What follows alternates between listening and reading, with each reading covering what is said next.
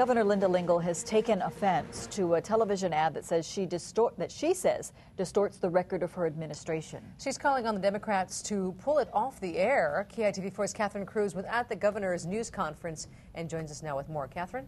Well, if you were thinking that the governor hasn't been very visible with her lieutenant governor's campaign for the top seat, she certainly came out with strong words today over an ad that she characterizes as an 11th hour smear.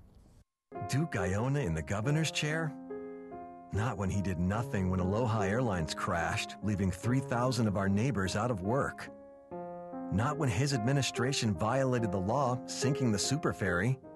The ad certainly hit a button with the governor. The assertion in this Democratic Party smear piece that we did nothing while Aloha Airlines was facing these problems is simply false. It's a lie. It has no basis in fact, and they should take this ad down immediately.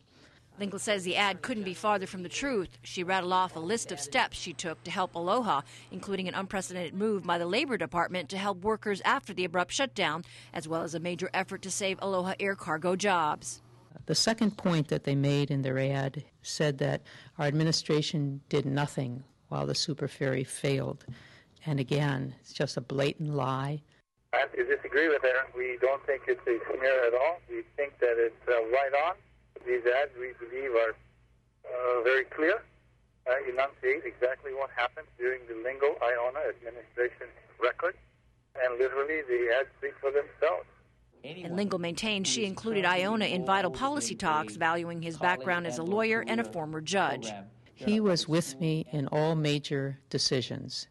He didn't necessarily agree with me in every decision, but the two I mentioned to you today, he was certainly a part of all discussions. Lingle also called on Senator Dan Inouye and Neil Abercrombie to get the ad pulled. If Neil Abercrombie had any character, he would condemn this ad. The Abercrombie campaign says it would defer to the party. And Democrats held a big rally on Maui, which is where Carpenter, Abercrombie, and Senator Dan Inouye were tonight. Iona was also there campaigning earlier in the day in this last push toward the election. Paula?